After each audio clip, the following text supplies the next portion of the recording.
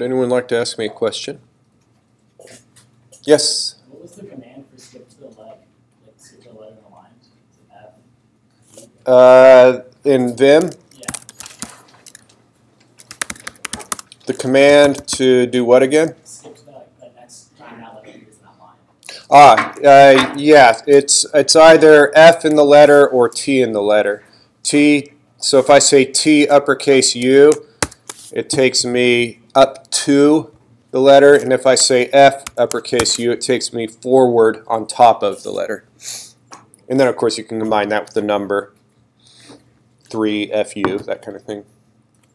That didn't come out right, but yes? When we submit a project form, do you want all of the files we worked on just in the submission? Or do you just want one? You need to submit anything that you worked with in Vim. Okay. And you need not to submit anything that you didn't work with in Vim. So do not submit the .os, do not submit the executable. Okay, those are useless to me. What I need is the files that you worked on. So what is CPP file? CPP files, .h files, the make file. Yes. Other questions? Yes.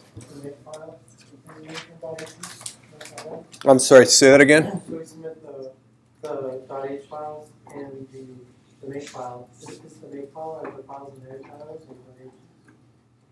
Well, the make file is just a text file, right? So it contains a set of rules for making object files and making an executable. But that's fine. I need that make file since you got into Vim and you created that make file. I don't need the actual object files and I don't need the executable. In fact, I'd prefer not to receive them.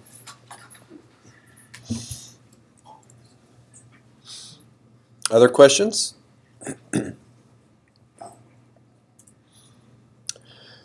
Okay, I'm not done grading your exam yet. I'm gonna try and have it done by Monday.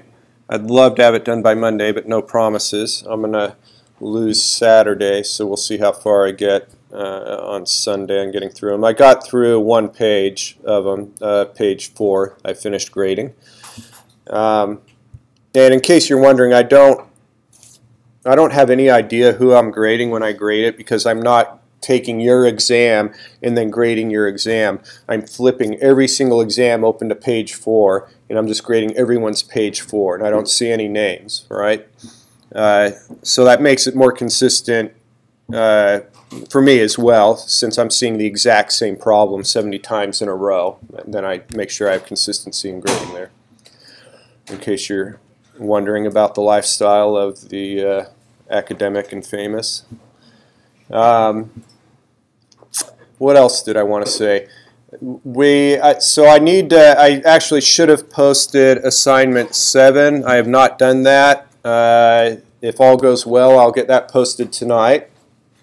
So for those who are inclined to get a jump early on things, then look to the course shell either later this evening or tomorrow, and you might be able to get some initial work done on that assignment. Also, Project 2 will be starting next week. I'm thinking Wednesday is probably when we'll start Project 2.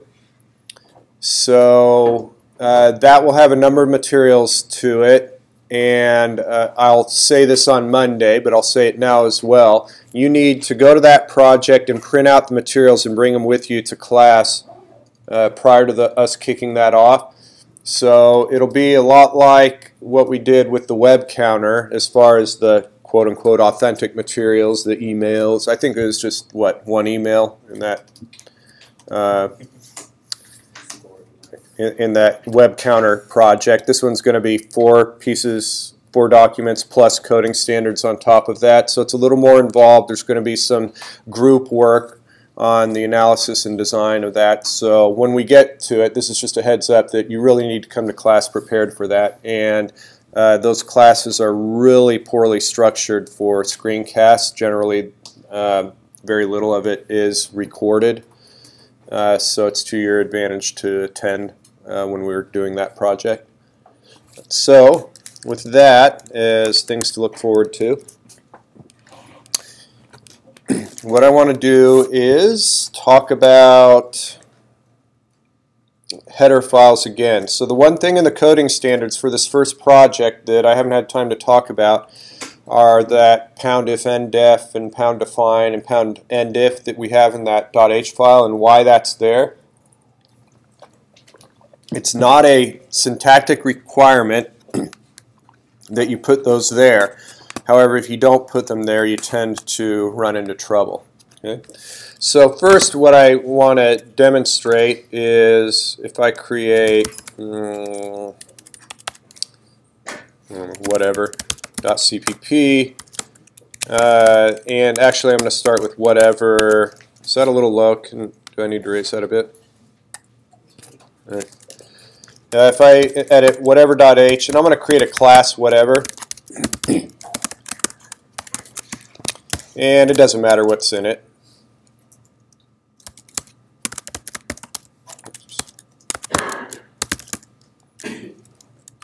That'd be private. Public, we'll put, doesn't matter, void func. Alright. So this is again, this is like a blueprint describing what the class is. Should we decide to use it, we're under no obligation to. And for the source here, I'm going to create a main. And I'm going to just leave it empty. I guess I'll put in this return 0. But what I may want to use that whatever class, so I'll say whatever.cpp. Whoops, excuse me. Never, ever, ever do that. Always only include .h's. This should actually work. So that this program doesn't do anything. G++ whatever.cpp, and it does work. Okay. What I want to do is I want to demonstrate with this uppercase E, if everyone recalls the 4 steps to compiling. The first one is the preprocessor, which are these pound include things. So what we see is, I'm going to actually trick this up a little bit. I'm going to say about to include whatever. And then I'll put down here finished including whatever. Now I compile with the -e option. So this is what the preprocessor does. Again, we can ignore this information. That's just information then for the compiler. But what the preprocessor does is, oh, it gets rid of comments. Haha. Okay. It ignores comments so we don't see those. I'm going to do that. So again, we're not going to the compiler, so I don't have to worry about this being illegal code because I'm not sending it to the compiler to be compiled. The preprocessor simply ignores that. Third time's the charm. All right, here it is. About to include whatever. Here is a copy of whatever.h, yes? And then finished including whatever, and then the rest of that whatever.cpp. Okay? So that's all the preprocessor is doing. We've seen this before. I can get fancy and I can put this here 4 times. Preprocessor doesn't care. It will do whatever we tell it to do.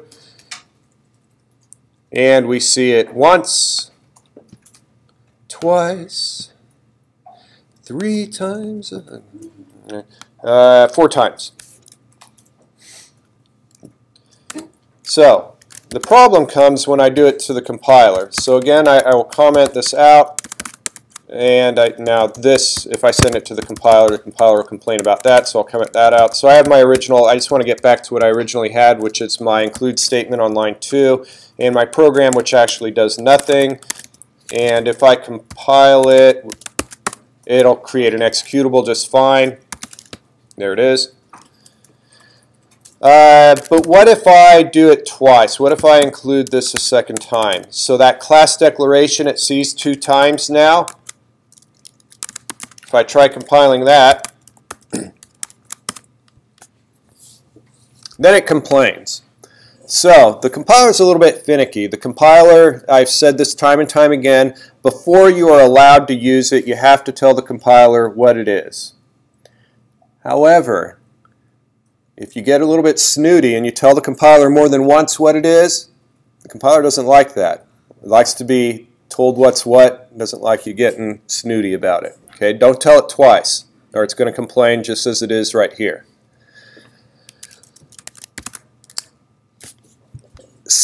So we need a way of automatically keeping this behavior from occurring. Now you may say, well, I'm a grown adult and I can be trusted not to do this twice in a row. Yes, you can, but you're going to get to the point where you're including multiple files.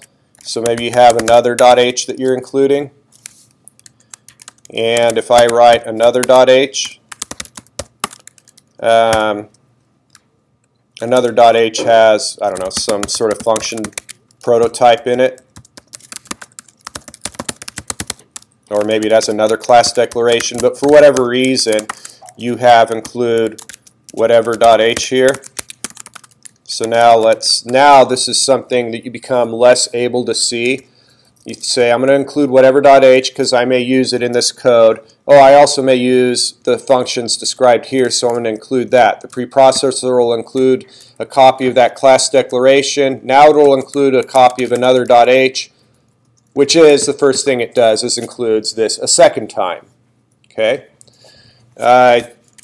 This will become more and more a problem. I'm having a difficult time in convincing you this is a problem because you haven't had an opportunity to do this, but I guarantee you when we get to Project 2, indefinitely as you go on to other classes, you begin creating projects with more and more files, and you've got these pound include statements both in your CPP files as well as in other header files. Okay? As an example, maybe this may not be so hard to swallow, is maybe in this program I'm going to pound include IOStream, and then maybe in this header file you're doing something with cout, so you're going to pound include IOStream again, right?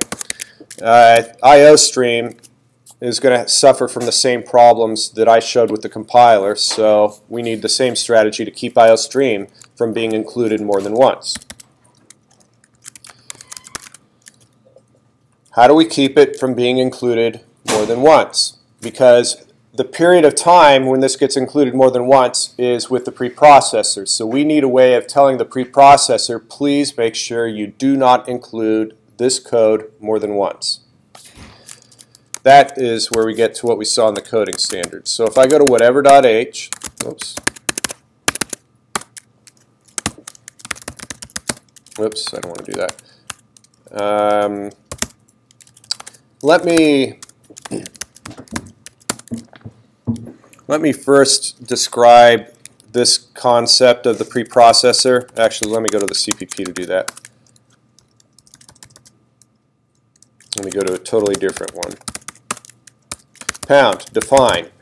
I want to define cool number as 42.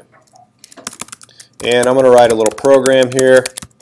And I'm going to say that integer x and x is equal to cool number. Okay. What happens when I run this through the compiler? Anyone want to take a guess at what happens? What does this line do? It assigns 42 to x. Right, it replaces cool number with 42, right? And that's what this define means. I want to define this term as being the number 42, and then anywhere it sees this term, it's going to blindly put the number 42. What's interesting about it is it's occurring at the preprocessor level. So what the compiler actually sees, if I do the -e, the compiler sees this. This is all that the compiler sees, right? This cool number text is never seen by the compiler. All the compiler sees is x equals 42. And this is something that's not really done a whole lot in C++. It used to be done all the time in the C language. is to do these pound defines, because the number 42, to look at it, if I was to write code like this, but let me choose something that's a little more context. Maximum size, I don't know, something like that. If I'm looking at code, so you got tired eyes, you've been working all day, you're looking at thousands of lines of code, and you look at this and you go, I don't have the what in the world is 42?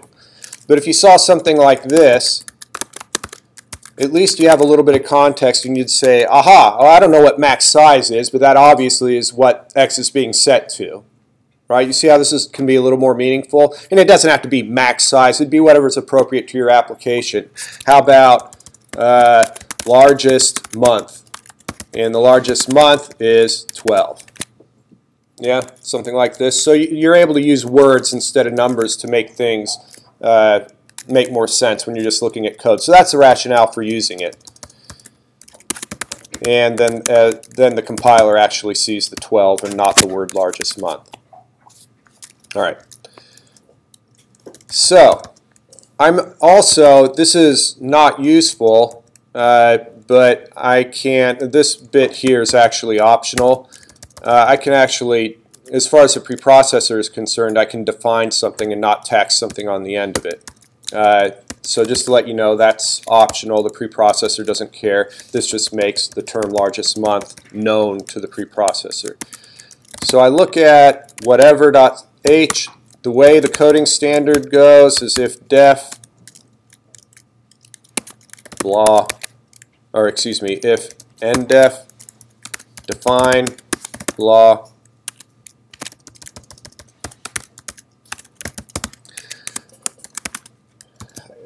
as far as what this is simulating an if statement in the language, and what the end means is not. So it's saying if blah is not defined, then do everything up until the point where you see the end if. If blah is defined, then it goes from line 1 to line 10.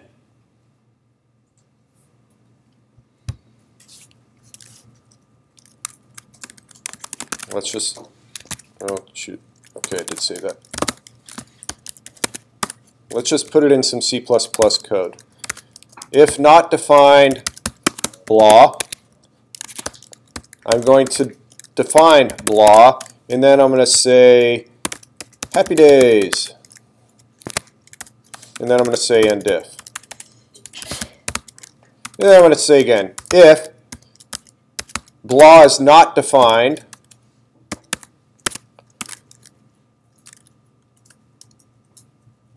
I guess I could do the exact same thing.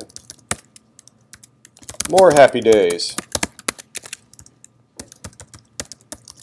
And if. So, I'm the preprocessor and I'm compiling code.cpp. I hit line 1. Is blah defined? No, it's never seen it before. So it defines blah. Now blah exists as far as the preprocessor is concerned. It goes ahead and ignores happy days, so that gets spit out to the compiler. Then the end if. Okay, it's done with that. Cruises a little bit, hits line 6.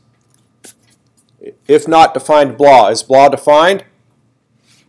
Yes, so it immediately jumps to line 9. So the effect is that the preprocessor will do that, will spit this out, but it's going to totally skip this here. Let's try that. So I should see happy days, sort of happy days, and then it's going to totally skip this stuff here because this is what I would call false. This is true, so I'll do this. This is false, so I'll jump down to here. And then everything after. Let's have a look. Let me get rid of some of these blank lines so it's easier to see. G++ minus uppercase E. Alright, here's my preprocessor. Happy days, the sort of happy days, and then here is where we had more happy days, so the preprocessor totally skipped that. So that means that the code that's seen by the compiler is the stuff that we had wrapped around it the first time, this wasn't wrapped around anything, and if it skips the stuff after because it's already defined, and then it just keeps going. So what is the effect of putting that in whatever .cpp? About to include whatever, finished including whatever, and now I'm going to do this 4 times. Let's look at whatever.h. If blah is not defined, define it and let all this happen. Here's our end. I run it through the preprocessor.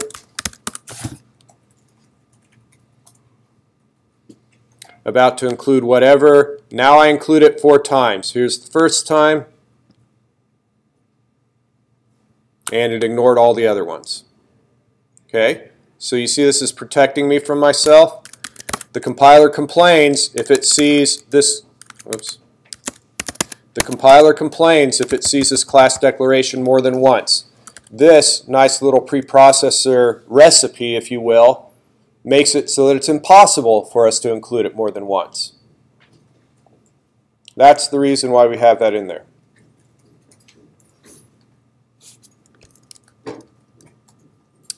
The next thing to ask, or the final thing to ask about this, is what should we put here? I put blah. Problem is I start having a hard time remembering what exclamations I've said. So I'm going to use blah, I'm going to use bleat, I'm going to use blech, I'm going to go yuck. But if I got 1,000 header files, I'm going to pretty soon run out of exclamations. And I'll go to pronouns, and then I'll use me, you, they, them. That gets me to about 10 or 12 files, and I've got about 900 more to go. Okay, you see the problem. You have a hard time remembering these terms that you're using. So what has become customary is just use the name of the file, because the name of the file is unique to that file. And I'll call it whatever.h. The last thing that's a bit of a hassle is that the preprocessor doesn't like this period, so I replace the period with an underscore. So that's why in the coding standards, when it was using the example of date, it said date_h. Because it's a symbol, I'd call this a symbol, for the preprocessor that will be unique to this file.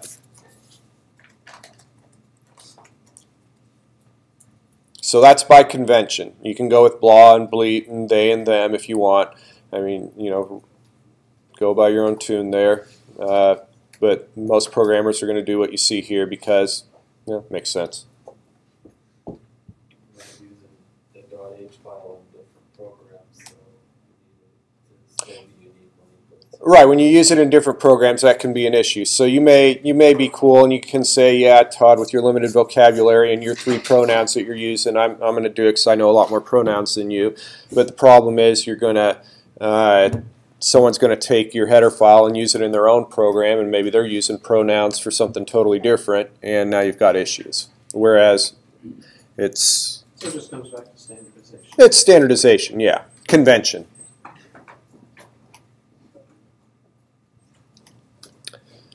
Any questions?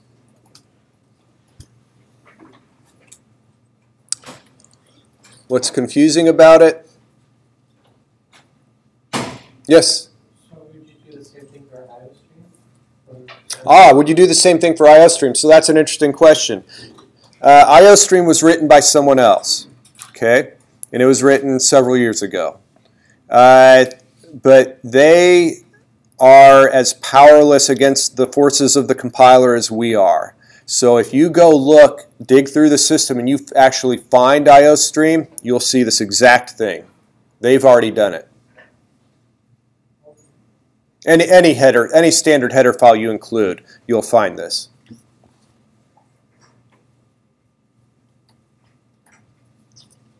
Other questions? Yes? No? Okay. So this only applies to header files? Only applies, yes. This recipe, if you will, lines 1, 2, and 10, you'll only find this recipe in header files. And you'll find it in every header file, without exception. Yes?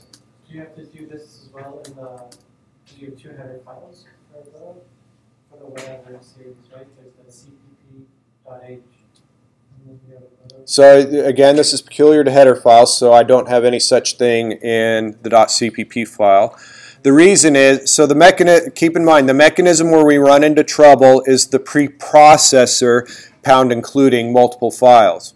And I've said, never, ever, ever pound include a .cpp file. So you should have no need of doing this around a .cpp file because you're going to be a good programmer and not pound include a CPP file. One of the problems that programmers have when they're first learning this stuff is they're a little bit confused about saying G++ and putting a whole bunch of CPP files on one line. And so you occasionally see a person who's going to say G++ and they just have one file .cpp. And I'm going, how does this thing work? And I open up that CPP file, and the way they made it work is they pound included their other 13 .cpp files.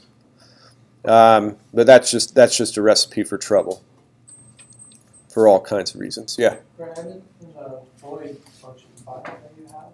Oh, line 7, yeah. So in whatever .cpp, I would have the definition to the function I've declared on line 7. Do you have a separate file for it, right? You have 3 files? Yeah, I'd have 3 files. So I was a little bit, where am I? Rewind, let's see, no. All right, so really I shouldn't, I called this whatever.cpp. What I should have put here is whatever func, and then I should have defined the function here, and then this main would be in a separate file. So the way this would look just like everything else. I would have had, let me go back down to 1. What do I call this? Whatever.cpp.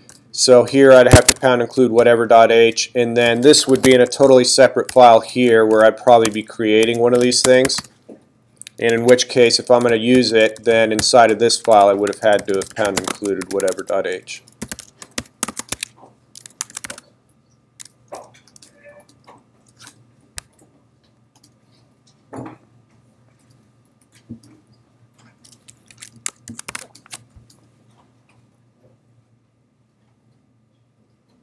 Any other questions?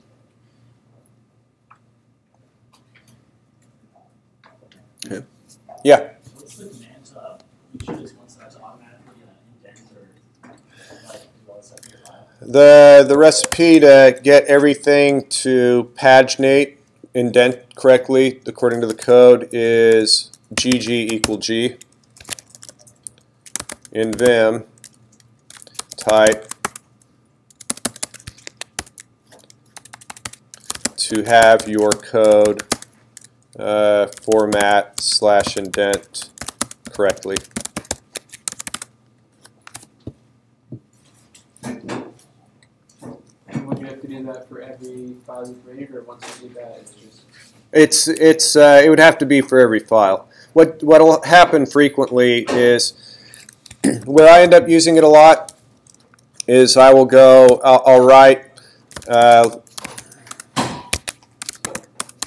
I'll write a bunch of code, and maybe I've got some sort of for loop here, and I put this in a for loop like this, and then I write a bunch of other code and go, whoops, that should all be in a loop. So I take these 3 lines and I put them in here. Now my indenting's messed up, and if I don't want to fix it manually by doing each line individually, I'll just say gg = g, and it'll go ahead and fix that. That's the typical scenario where I end up using it. Okay. So it's for fixing. Yeah, yeah, and again, this is all this indenting, of course, is just for our visual enjoyment, right? The compiler doesn't care. I don't know if I've shown this, but you really need to emphasize that the compiler doesn't care about spacing. So here's my cout less than hi there. Okay, so let me provide two ways of spacing this. There we go. My entire program is essentially on one line. I think I run into a problem if I put that on the pound include statement, but it's been long enough that I'll go ahead and find out. Yeah, the preprocessor doesn't like that. But this is fine. I can put this program on one line. G++ program.cpp. Compiler's happy with that. I can also put it on many lines. So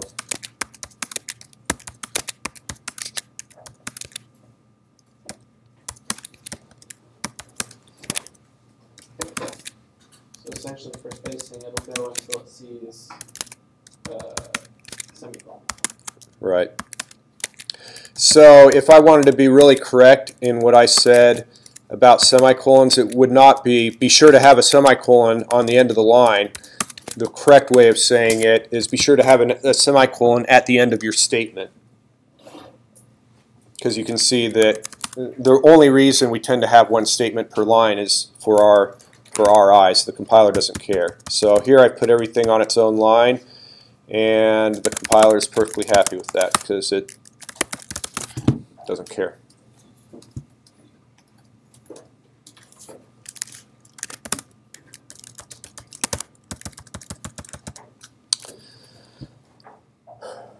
Any other questions about that before I throw in one last topic for the end of the day? Okay. Spacing is really crucial in things like make files. Spacing, yes. So spacing is a different matter with the make files. So specifically, it's following a convention where it needs to see a tab before each shell command, in essence, that it will do under a rule. Yeah, and it isn't this way with all programming languages. One of the things you find as you go through the program, you start learning other programming languages, and you learn what's the same and different about programming languages. So another programming language, Python, has no concept of curly braces, but spacing is paramount. So if I want to create a for loop in Python, I would do something like this.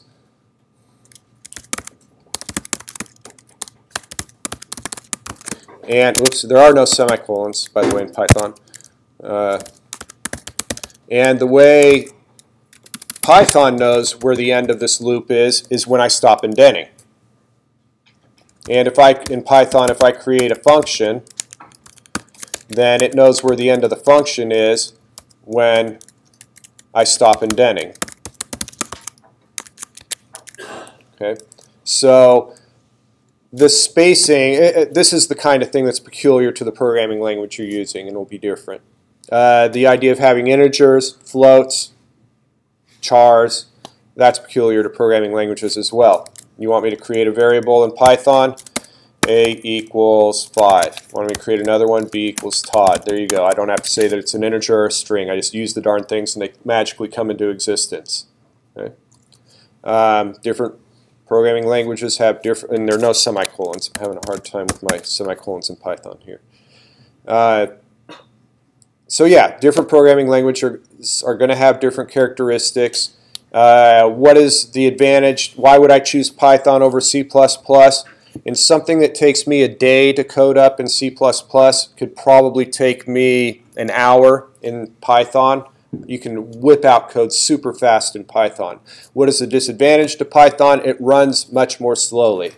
Now, so why would I ever choose Python if it runs much more slowly? Because a lot of times the speed of the application doesn't matter. So if it takes me half a second in Python to sort a list of 1,000,000 things instead of 1/1000th of a second in C++, who cares? You know, I don't care if it takes 1/1000th of a second versus half a second. That's no big deal. There are times where performance is critical, in which case I'd go the slower route of C++ and slog through the longer time to develop because it's going to be really quick. There are situations where I want to run code in C++. It takes a day to run, but it takes 6 months to run in Python. Let's use C++. All right. So this is all the kind of stuff that you learn as you go through the program. Not the program you code up in the computer science degree program. All right. Any other questions? Okay. So I don't need any of that. I'll leave that there. I want to talk about. I'm going to actually code this up for real. So whatever .h has an integer called it doesn't matter. Then it's going to display it. No, I want to provide a little context here. So I have a file called person.h. I'll do that. I'm going to call this person. And what this person has is an age. And then I have a function to display. Okay? I'm going to go to person.cpp. I'm going to pound include person.h. Oops, what do I have this called? It's in lowercase. And I'm going to write, again, let me look at it. I'm going to write this function. I'll do a little copy and paste to help me out. This function is not a normal function. It is part of the person class. So I need that. And what it's going to do is see out age is colon, and I'm going to print out that age. Okay. That's it. Little one-trick pony.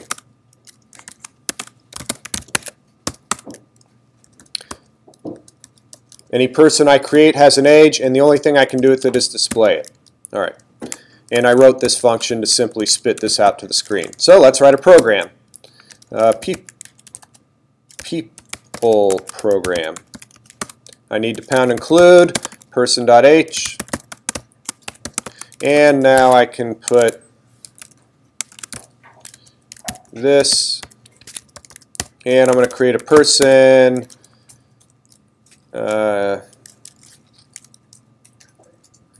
Teenager.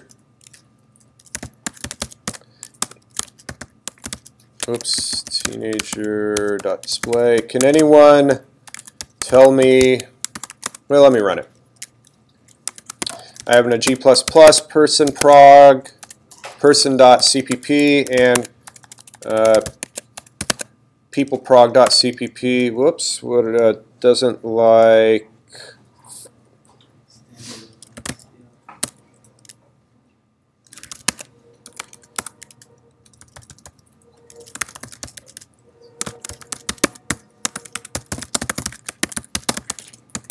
I guess I don't need that. I'll get rid of that. All right, let me run it. Again, let's look at the program. I'm going to create a person, and I'm going to display that person. Wow.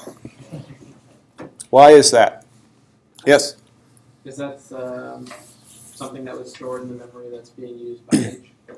Right. So I always draw that diagram of the railroad track.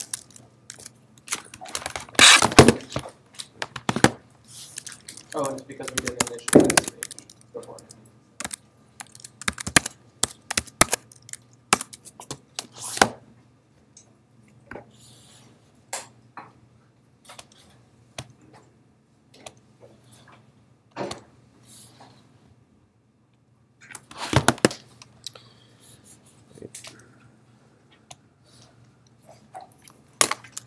And this is person create dot, and I want to do that here. Oops, is that right? Yeah, I did all that. Okay. Yeah. So when I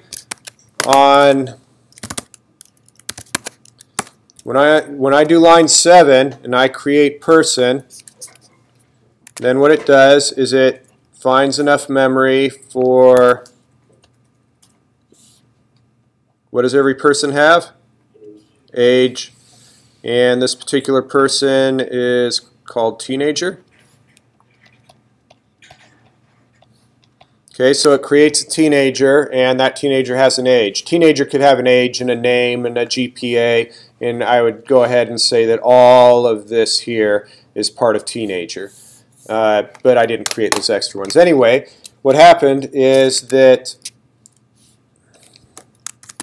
this number right here is what was stored, 1692543, whatever that number was. That number is what happened to be there when I created this teenager. Because by creating it, it doesn't set aside memory for it and then scrub it nice and clean for us. It just sets aside memory for it. If we want to put something in there, that's our job. Okay, so that is what's happening here. It creates this thing, sets aside memory for this person's age, but it doesn't scrub it clean. Whatever was in there last Tuesday or 3 seconds before is the number that it assumes. And what I'm doing is I'm printing that out without changing it. Every time you run it, most times when you run it, it should be different. So this is now 174, this was 163, I can run it again. Here's 162. Why is it different every time? Every time I run it, the program just looks for some memory out there that's free and says, okay, I'll put teenager right here. Next time I'll put teenager right here, right? And so it's just setting this thing up in different locations, and who knows what's in that. This stuff looks like your closet, right? You got to clean it if you want it to be good. So what we need is we need something to happen here to make sure that we clean up the memory that we're using.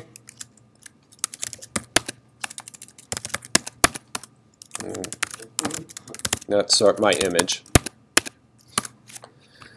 I need a way of making this a known value whenever I create a person. Now we could create a set function. We could say set age and call that, but I'd like it to happen automatically. And there is something that does that. It's called a constructor.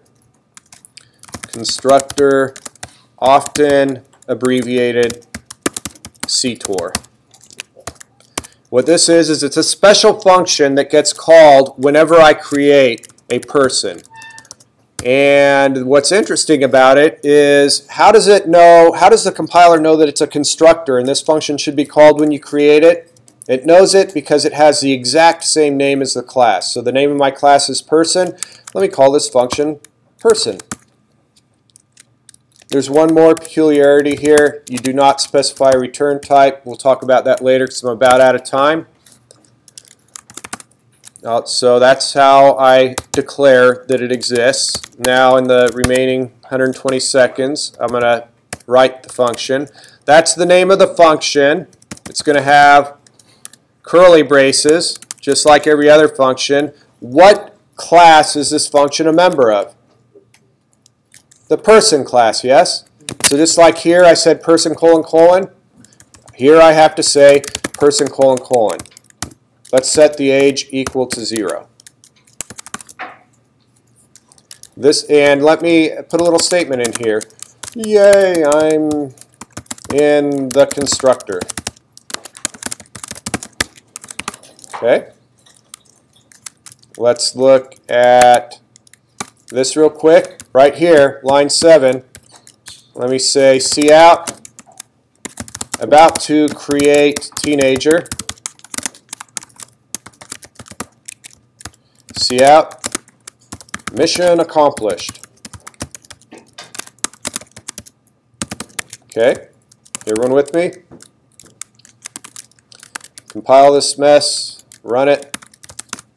About to create teenager. Yay, I'm in the constructor, mission accomplished. Now my display statement, and it set it to 0, just like I did. So a constructor is a wonderful, wonderful type of function to have because it is guaranteed to be called whenever you try to create it. It is impossible for me to create a person now without running that function. That means that anytime anyone creates a person object, I know that my age will be at least initialized to something that we know. Secret word. Secret word. Ooh, thanks. Secret word is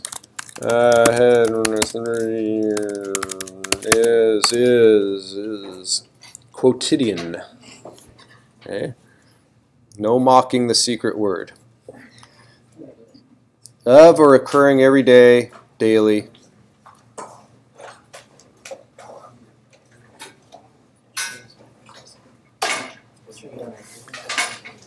All right, go ahead and look to the course shell for assignment 7 to be posted.